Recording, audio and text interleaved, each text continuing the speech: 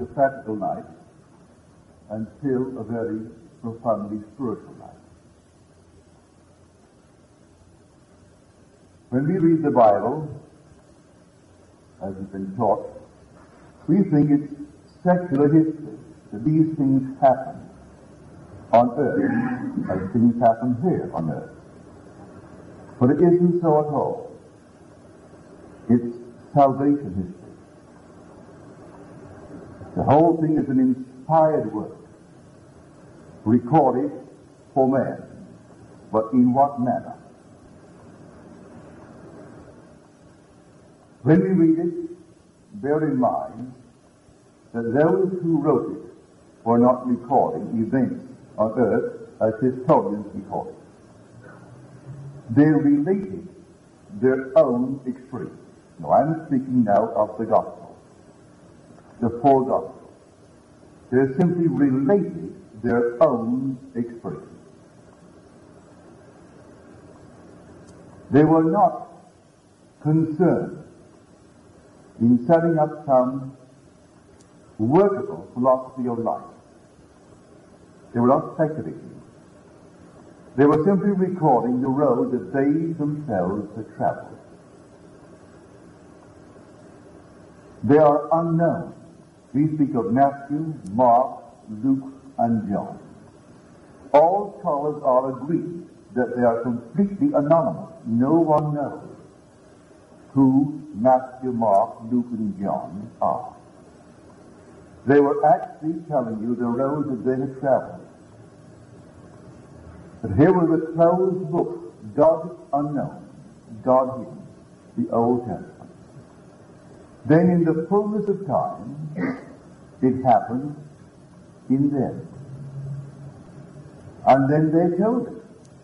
They told it just as it happened in them. No two completely agree as to the use of the source material. These things happen. But they must tell it in the form of a story to capture the minds of people.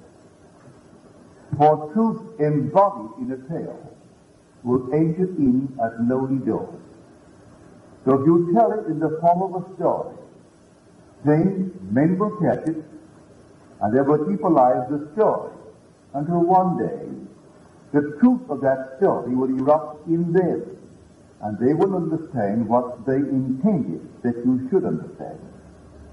For they were simply relating their own experience. Were it not that God is in you, he could never emerge from you.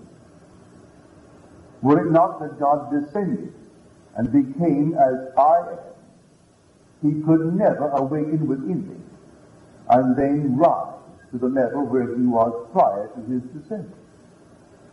So God became as I am, that I may be as he is. So the descent took place, and he is in man. He will awaken in man, rise in man, and then, as man, will ascend. That's the entire story. So they related their own experience. They were not concerned, as you speak today in the world, in speculation, theorizing, trying to work out some workable philosophy of life. That was not their concern. They simply recorded the road that they had traveled. They were familiar with what was said in the Old Testament. The promises made by someone through the prophets. Who inspired the prophets to say what they say? Who inspired them to say that these things would happen? And then they waited and waited and waited through the centuries. And then suddenly, at that fullness of time, like a tree becoming ripe, it happened. It happened in those who told the story. And they left a record of what happened in them. But they told it in the form of a story. A man taking the story has made a mess of it. They see Jesus Christ as something on the outside of themselves, rather than that which is God himself who is very in man. Now, we'll turn back to the old and take this one story. The story of Jacob wrestling with an unknown, mysterious being. And he wrestles through the night. And he's asking this being with whom he wrestles to reveal his identity, to tell his name. And he refuses to tell his name. But now comes the break of day, and he's got to go. Jacob will not let him go until he reveals who he is. He still will not reveal who he is. But he blesses Jacob and changes Jacob from Jacob to Israel and changes his name. He's no longer Jacob. He is now Israel, which in a literal sense means the man who rules as God. Not like a God, as God. But in another sense, it is translated by most scholars as the perseverer with God. He would not take no for an answer, and he simply continued and continued in the act of wrestling, trying to find out the name of God. For in Scripture, the name of individual is the character, the nature of that individual. As we are told that Adam named everything, and that was its nature. Whatever he named it, that was its nature, its character. If I could find the name of God, I would know his character. I would know his nature. As we are told in the 9th Psalm, those who know thy name put their trust in thee, but only find his name. So here I am wrestling, not with another. This is an act within myself. I am trying to find out the cause of the phenomena of life. What is the secret behind the things that are happening in my world? Can it be caused by something other than myself? Is it something on the outside? Well, then I am helpless. I must find out the name, the nature, the character of causation. And I'm wrestling with myself. So the night is not the night of 12 hours. It is the night of human darkness. And then comes the break within man when the light is coming. And he discovers that it is not anything on the outside of himself that ever caused anything that happened to him. It's all caused from within himself. Now, the revelation as given in Scripture concerning the name of God, a name that is forever and forever, throughout all generations, is I am. And when they come and they ask you, what is his name? Just say, I am has sent me. I am that. That is who I am. I am the cause of everything in my world, good, bad, or indifferent. I wrestle with it. I don't quite believe it. And I spend, the nights trying to find out if it is true. And I'm called upon myself to test it. He is personified in the gospel as the Lord Jesus Christ. But we are told in the letters explaining the gospel to test ourselves. Do you not realize that Jesus Christ is in you? Unless, of course, you fail to meet the test. Now, I must put myself to the test to see what I am holding to this faith. For you heard it from me, as we heard it from reading the story, or heard it from our mothers as she read the story to us when we could hardly understand it. So we hear the story. Now, is it really true that my own wonderful human imagination is God? Well, it wouldn't take me long to test it. If it is true that that is the sole cause of the phenomena of my life, then I must put it to the test. Or I should put it to the test.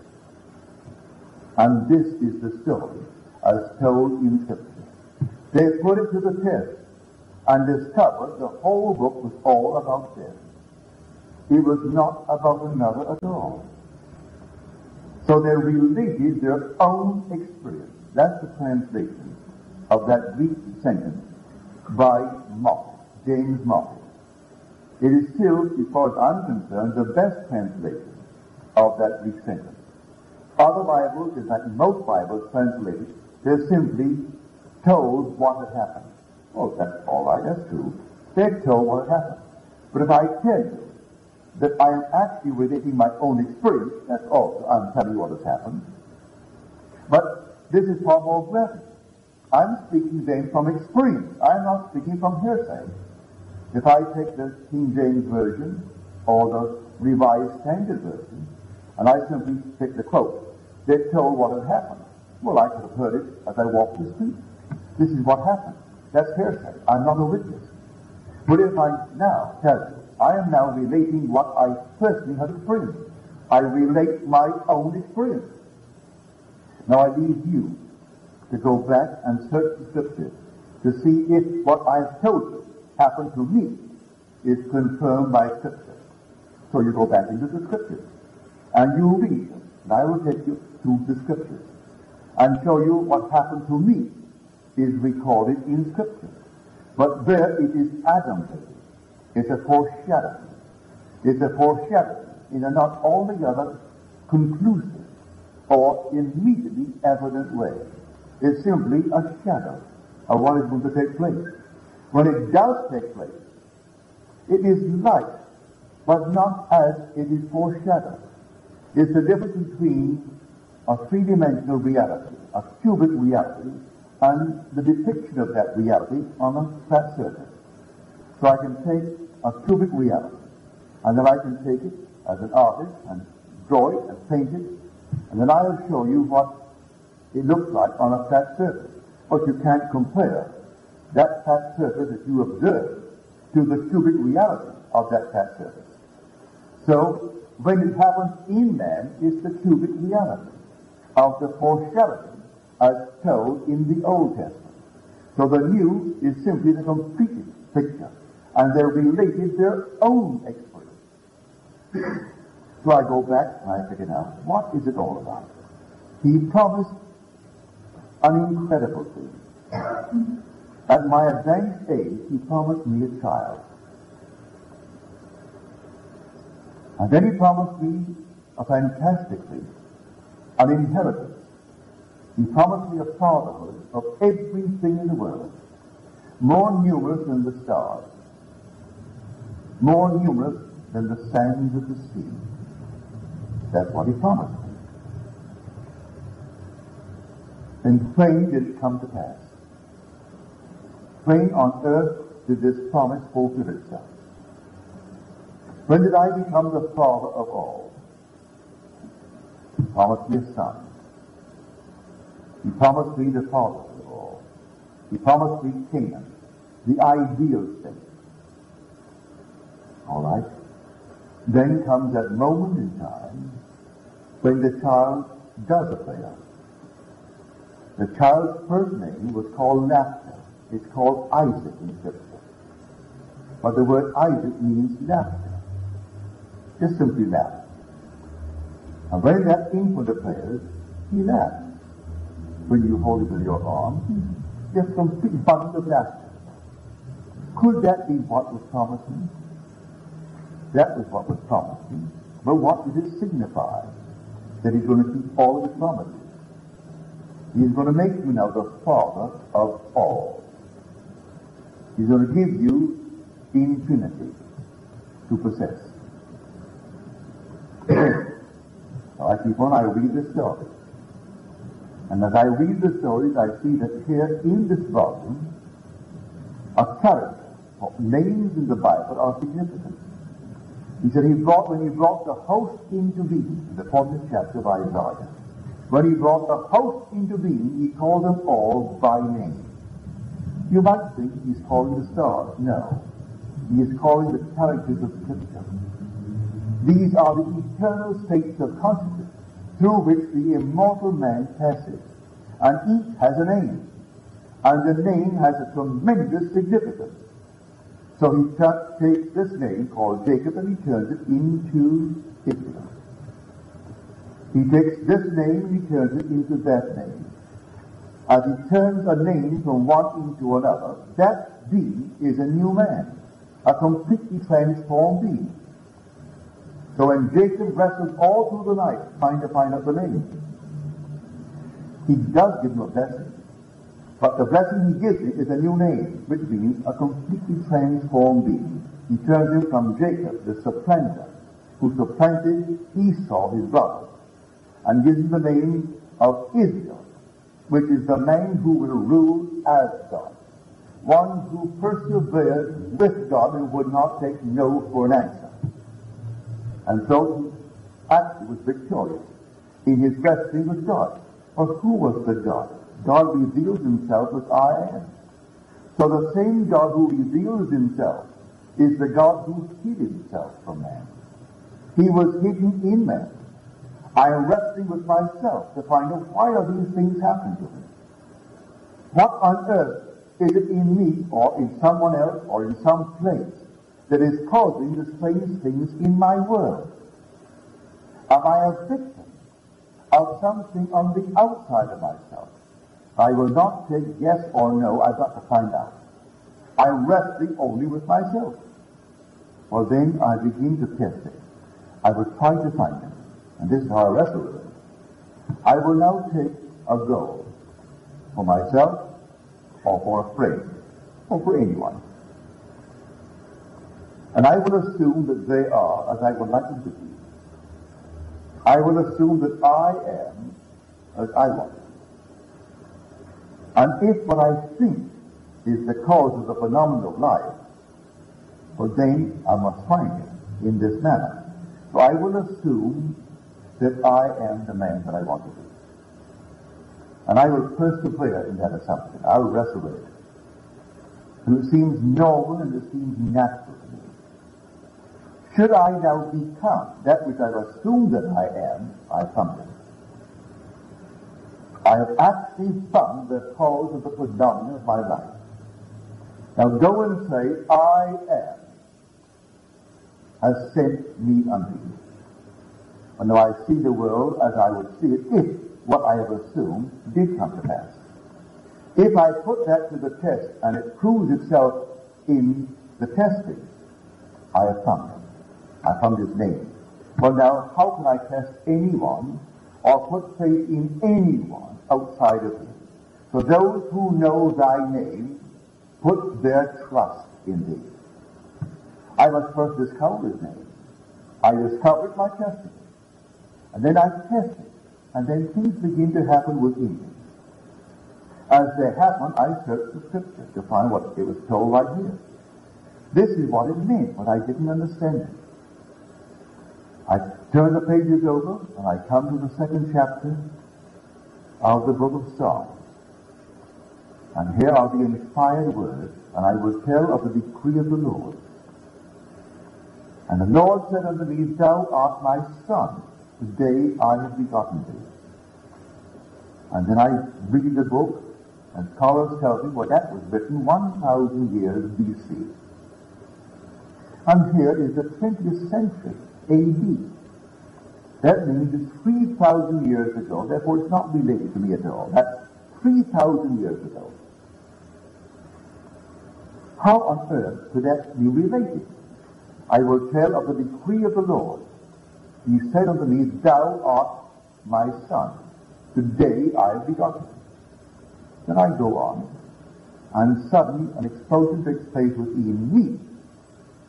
And the one recording the words, who claims that God said to him, You are my son. Today I have begotten thee. And then in the 89th Psalm, the same one is speaking. And now he's recording the words of the Father. And the Father is saying to him, Thou shalt call me Father. He has said unto me, Thou art my Father. Could it be after 3,000 years that I would have that experience? Well then 3,000 years later, if we take it chronologically, I had that experience. Where he who said God called him his son, and he called God his Father, And it happened in me. Or that I know now the cause of the phenomenon of life. I know the purpose of the entire story. The purpose of the entire story is for God to unveil himself in man in whom he is buried. And he set the whole plan up by which he would unveil himself. There was no other way for God to unveil himself as you other than to first foretell it and then become you, go through hell, and then in the midst of it all erupt within you, and you discover that you are God. That he stands before you, the immortal nature, and there is no uncertainty within you when you see him, and no uncertainty within him when he sees you. And here he stands before you and calls you Father. And you know you are his Father, and he knows that he is your Son. So they related their own experience. They were not telling the story of another. They took all the things that they might have heard, but when it happened in them, they related their own experience, just as it happened. But the fourth told it differently, because in my own case, it happened in this manner. I'll tell it as it happened in me. It happens in you, you will tell it, but they are parallel. They are related. The story is related. But no two, well, the three first, Matthew, Mark, and Luke, the synopsis, they do tell it in almost a parallel manner. Yet they differ. John tells it differently. It's a more profound telling in the book of John. But he tells the identical story, but he tells it more profoundly. That which must happen in every man in this world. By man I mean generic man. Male, female, made he them, and called their name man. So in every one, the story is going to take place. But while I'm living in this world of Caesar, I can test it. Long before the actual event takes place within me, I can find out his name. For he causes all things in the world. If I say his name is called the Lord, on the outside the mind jumps.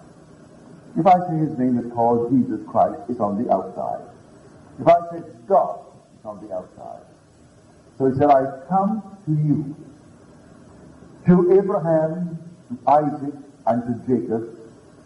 I did not make myself known unto them by the name I am. I reveal myself to them by the name El Shaddai, which means God Almighty. This is all power, external to themselves, and they worship that power, external to themselves.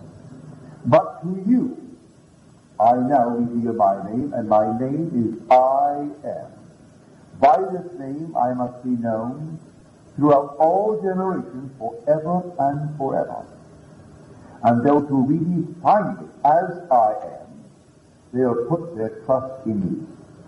And they'll call upon me. Well, the word to call upon me doesn't mean what you think. I'll call upon the Lord and say, in the name of God. That's not calling upon God. Literally means to call with the name, and his name is I am. How would I call upon or with the name of God in the name of God as health or wealth or power? I would have to assume I am healthy.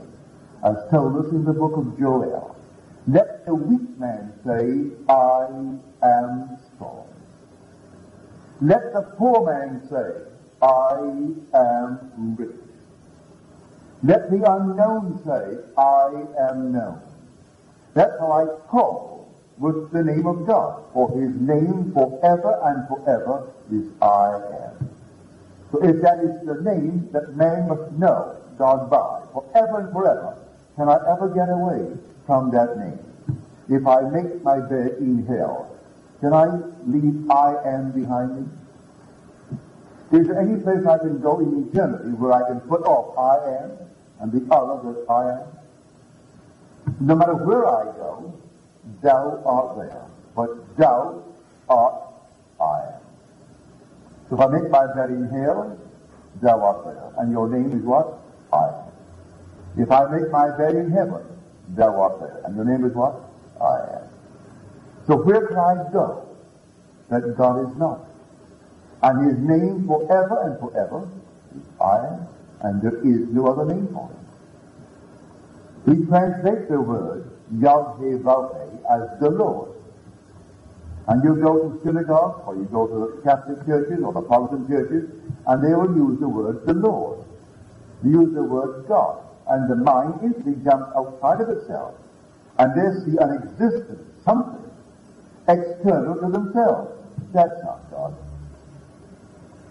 And yet when you say, I am, it doesn't convey to a man who feels himself so little that he is calling the name God. He feels so insignificant that he can't say, I am, and for one moment believe that is God. Yet it's the only God. Because by him all things were made, and without him was not anything made that was made. Therefore, if you are now in poverty, who made it? God makes all things, but he makes it by his name. Well, if he makes it by his name, well then stop saying, I am poor. If you don't want to experience poverty beyond what you have experienced, stop calling with his name in the name of poverty. If you don't want to experience any longer the pain that you experience, well then stop calling with God's name. That's his name forever. So all through the Gospel of John you get these fundamental things. I am. I am the door. I am divine. All through both declarations, I am. I am from above. You are from below. Anything outside of I am must be below. I am from above. I am not of this world. You are of this world. But if you know who I am, you'll call with my name and change this world. That's the story of the Bible. So as it is stated, the entire secret of the Bible, the whole secret from beginning to end, you'll find wrapped up in these 5 words. They related their own experience. The whole secret. Can you imagine that? They're only telling you what happened to them. As I've been trying to tell you since it happened to me. It happened to me, or began, I would say, in 1959. The actual eruption began and came to its fulfillment on the 1st of January, 1963, when the dove descended and smothered me in affection.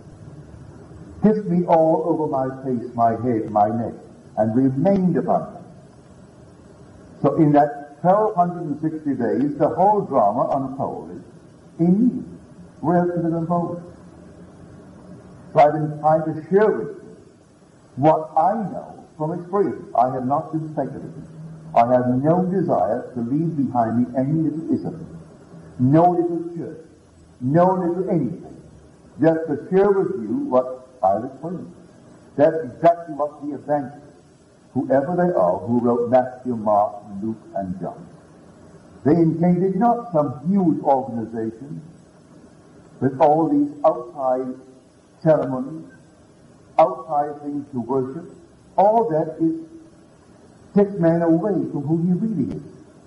You go to church and you see someone walking down the aisle carrying a cross and carrying a crucifix, and then all the singing and all these things, and then you go up and you take communion. All that from the outside. It takes you away from who you really are.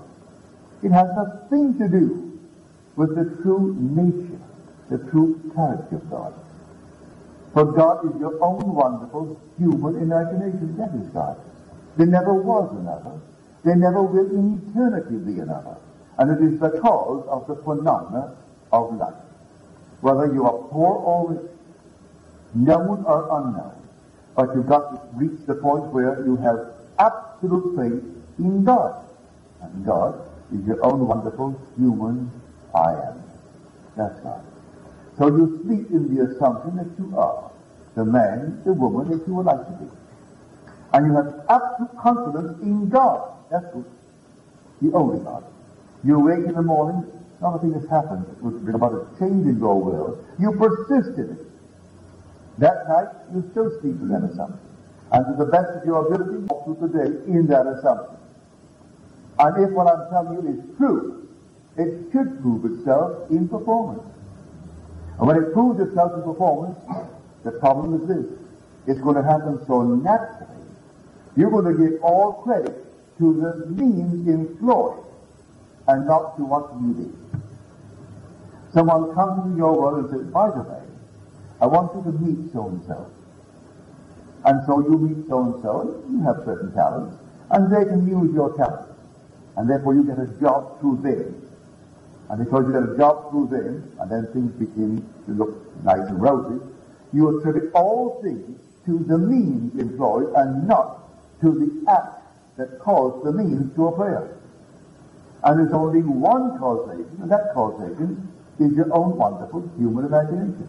It's personified in Scripture, and it is called Jesus Christ. I personally know no lovelier name than Jesus Christ. To me it's precious, as far as I'm concerned. But I must always remember that it means I am. That I am is buried in man. And I am is the Lord Jesus Christ. He is actually buried in man, and he will rise in man. And when he rises in man, man is the Lord Jesus Christ. And no being in this world can rise, but he who first was buried. The Lord Jesus Christ, which is your own wonderful human imagination, descended from its infinite source and took upon itself the limitations of this cross, called the human form, and is now actually buried in your skull. And one day he's going to rise. You will awake. He, yes, you will awake. And you'll be all alone. There will be you and you awake. When you awaken, who is awake? You will say, I am. That's he. And then who comes out of the skull? Well, I am coming up. So that's God. His name is I am. And who looks back? And who is looking back at the body out of decay? I am. Well, that's his name. And who are they discussing when they pick up the infant and say it is your baby?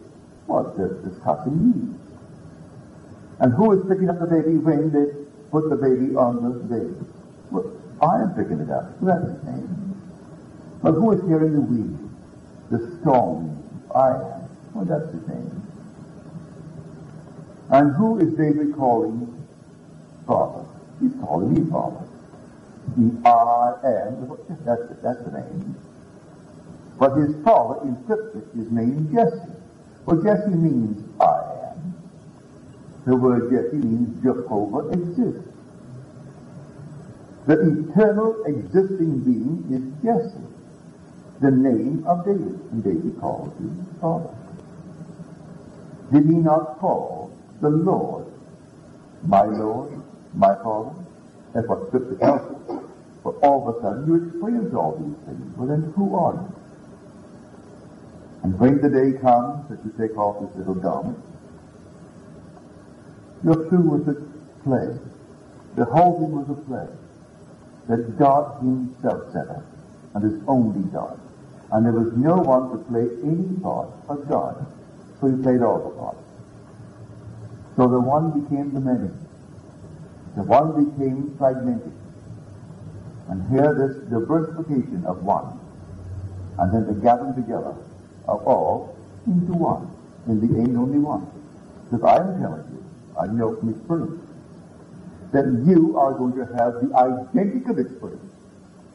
And if my son David calls you Father, are we not one? How can you be the father of my son and not be my very self? So in the end, there is only God. And his name is one. And he is one. Everyone, without loss of identity, will be that one. And I know from experience. In this world, we can test it. In the world of Caesar, to see if we cannot prove that this is the only creative power in the world. But you must have absolute confidence in God. But you must find out who God is. Because I believe in God over the whole vast world. says a few, well, I would call them nuts, say there is no God, as we are told in the 53rd Psalm and the 14th Psalm. And the fool says in his heart, there is no God. Well, leave them alone. The day will come, they will know there's a God. So they will not really be discarded. The day will come, everyone will know there is God and only God. So in the meanwhile, leave them alone. Let them believe that they're atheists. Or let them call themselves agnostics. It's perfectly all right. But you who are here, you know and you do believe in God. But that's not enough. You must believe in the true God. If you worship anything on the outside, you've got the false God. If when you hear the word God, or the word Jesus Christ, or the word Jehovah, and at any moment the mind jumps on the outside to the existence of some presence external to yourself, you've got the wrong God. It has to arouse within you the memory of what at that moment you might have forgotten, which is your own wonderful human I am. That's God. That wonderful human imagination, that's God. And nothing must take it from you. So when you rise, dwell upon it. When you speak, dwell upon it. When you discuss, don't be embarrassed. Discuss it in the presence of anyone. Never for one moment feel embarrassed when you are to discuss the infinite being, the only being. No matter what they believe, it doesn't really matter. If you're moved to discuss it, please discuss it. Don't go out to do it, just if you're moved to do it. And be adamant when it comes to your deep conviction of the true God. And that true God is your own wonderful human imagination. And with Him all things are possible. There is nothing impossible to God. Nothing. But you must believe in the true God. And when you believe in the true God, I can tell you the comfort that comes. It would make no difference to you if the whole world began to shake and the world thinks this is it. What does it matter? There is no end to God. When you go to bed at night, it would make no difference to you if this is the last night in the world of Caesar. None whatsoever, because you are an eternal being. Fear simply goes from you. There is no fear. You're not concerned with what people think and what they're talking about. It just doesn't interest you. You have found the true God. And He is yours morning, noon, and night. But may I tell you, if I repeat myself night after night, it's because people forget it. I can tell stories here over the years, and yet one in the audience could so misinterpret that after 12 years of listening constantly, they never really heard me. Never really heard me. So one has to tell it, and how often, Lord, how often? 70 times 7. In other words, until the hear it. Don't give up. It doesn't matter how often you have to repeat it. 70 times 7, oh Lord. All right, I'll tell it. Until it gets through, and they realize it is not something on the outside that I am talking about. I am talking about God. And I'm only speaking of the true God, which is an internal thing. You are resting with yourself. You're not resting with anything on the outside or dramatized in Scripture as resting with something on the outside. Not a thing is on the outside. It's all within. All that you behold, though it appears without, it is within, in your own wonderful human imagination, of which this world of mortality is but a shadow. The whole thing is yourself pushed out. And you are creating it. So don't give up if you have not a thing in this world at this very moment. And you need things in the world of Caesar. You have to live. You have to pay rent. You have to buy food. You do all the things. You've got to do these things. You don't avoid them. You can't avoid them. You must be met. All right. God can do all things. Assume that you are the one that you would like to be, that would have all the necessary things to meet all the claims of Caesar. Render unto Caesar the things that are Caesar's. Whose inscription is this? Caesar. Give it to Caesar. He demands taxes. I'm not going to argue with him. If he needs more than I can pay now this year, and he demands more because he claims he needs more, then I must simply make more. That's all there is to it. I'm not going to argue with him. That is Caesar's world, and I am not in Caesar's world. But I am walking in Caesar's world to tell the story that it is in Caesar's world that God awakes.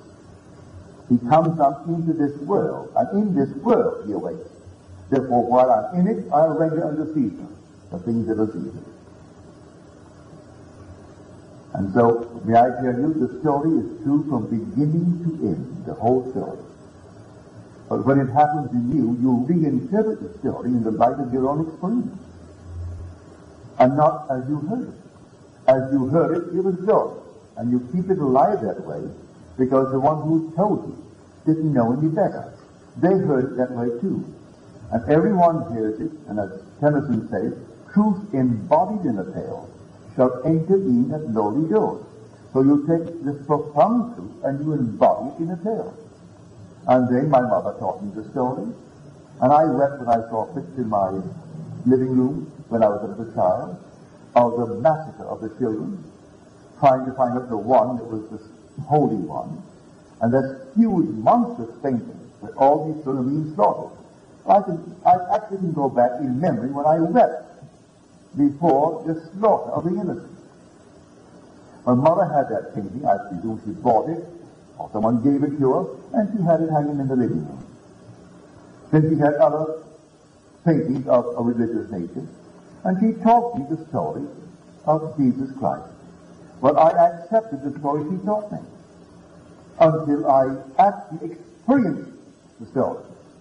And when a man experiences the story, it's so unlike what is taught in the world. One has to experience the gospel to realize how altogether wonderful it is. It's really the only true story in the world. And when he experiences the story, oh, what a story, that he knows the whole thing is all about himself. That all these millions of Bibles that have been printed in all the tongues of the world, something like 1,500 different translations in all kinds of dialects, and that is his biography. That you actually have experienced that story, therefore they're only reading about you. It's all about you, but not about Neville. It's not Neville. You. It's not about Jan. It is you. The you that is really in the world, you can't put a name upon it. Because they call it God, they have a strange concept. If you call it Lord, have a strange concept. If you call it Jesus Christ, a strange concept. It's this nameless being that is an infinite being, and may I tell you, human. Human. God is man. Infinite love. And his eternal body is infinite love. And it's man. It doesn't make sense to those who think in terms of an impersonal force. No impersonal force. God is man. When you stay in the presence, it's yourself. But in that depth of your own being, you seem to be another. And then you fuse and you are one with the being that you were in the beginning of time. You were simply the same to do a certain job for the expansion, the ever-expansion of this one being. There is no limit to the expansion of God. And he expands only by first contracting himself. And he reaches a limit of contraction, and that contraction is called man. He reaches a limit of opacity, and that opacity is called Satan, which is doubt. Absolute doubt. I can't believe anything other than what my senses dictate. So he takes upon himself these limits, and then he breaks the boundaries, and then expands. And there's no limit to translucence, no limit to expansion. That's God. There's nothing but God. And you are this glorious being. You can't put it in words. How could I? If I said glorious being, one has a strange concept of what glory is. You can't describe it. You can't describe infinite love that is human until you stand in the presence of infinite love. And it's man. It's God. And you are that God. I tell you the story is true, and one day it's going to happen to you. And everything said in the gospel of Jesus Christ, you are going to experience in a first person, singular, present tense experience. And you will know it is all about you. And then, without writing another gospel, there's no need for another gospel. That's complete. You will know, or you will relate your own experience. And when you relate your own experience, you're only telling what the unknown authors of Matthew, Mark, Luke, and John did. They related their own experience.